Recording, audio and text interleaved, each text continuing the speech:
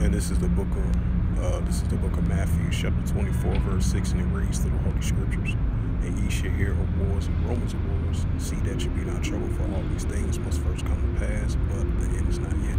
Shalom. First and foremost, I'd like to give all praises, glory, and honor to Yahweh, Bahashem, Yahweh Shai, Bahashem, Bakarkadash. And the Heavenly Father's true name is Yahweh, and His only begotten Son, Bahashem, in the name of Mashiach, Yahweh Shai. Those are their true names in the ancient Paleo-Hebrew, the Lashon Rakasta Halatim. And shalom to the elders, Wa'akim Wa'akwaf, and I say shalom. And this is another sit-down lesson that I want to bring out from JerusalemPost.com,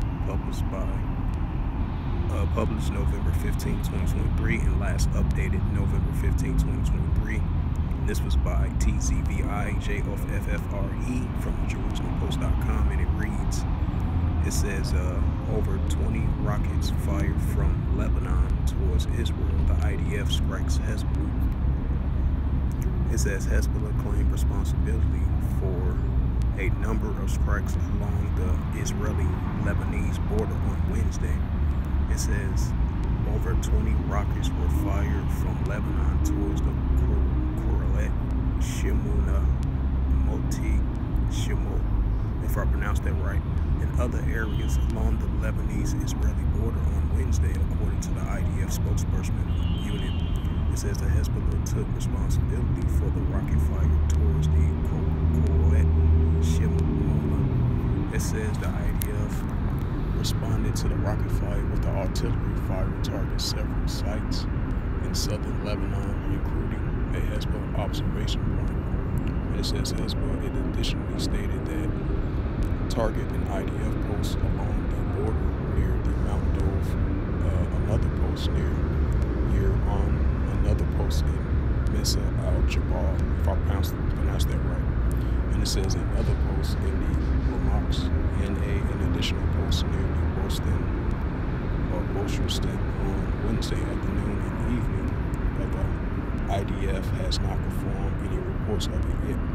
It says the Lebanese Foreign Minister Abdul Habal met with Iran ambassador on Wednesday, Jabal Amali, on Wednesday, telling him that Israel is not defending itself together, but rather is obsessed with blind revenge.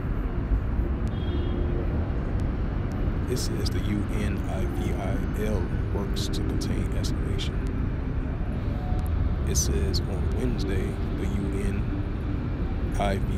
commander Orlando Rosario briefly representatives of countries that provide troops for the peacekeeping missions. What the scripture says, 1 Thessalonians 5 and verse 3, for when they shall say peace and safety come and settle scratch come upon them. Mentions about situations on the southern Lebanese border. It says on Tuesday, Rosario met with Lebanese Speaker of the Parliament, Nabal Beri, and caretaker of Prime Minister Najib Habaktai expressed his deep concern about the situation in southern Lebanon. And it says the UNIFIL's priorities right now are to prevent escalation, safeguard civilians' lives, and ensure the safety and security of peacemakers who are trying to economize. I don't see no peace at the moment right now. Escalations are continuing to rise between both Hamas and Israel. So ain't no peace at the moment. You know, I'm just saying it for instance, because the scripture came into mind in 1 Thessalonians 5 and verse 3. It says resolutions of the 701 is being challenged at the moment, but it is principles of security, stability, and for a long-term solution remains valid. We'll see about that. But in the meantime, as it reads again, over 20 rockets fired from Lebanon towards Israel. IDF strikes Hezbollah. And this is the book of Matthew, chapter 24, verse 6, and it reads through the Holy Scriptures. And ye shall hear of wars and rumors of wars. See that you be not troubled, for all these things must first come to pass, but the end is not yet. Matthew 24 and verse 7, and it reads, for nation shall rise against nation, and kingdom against kingdom.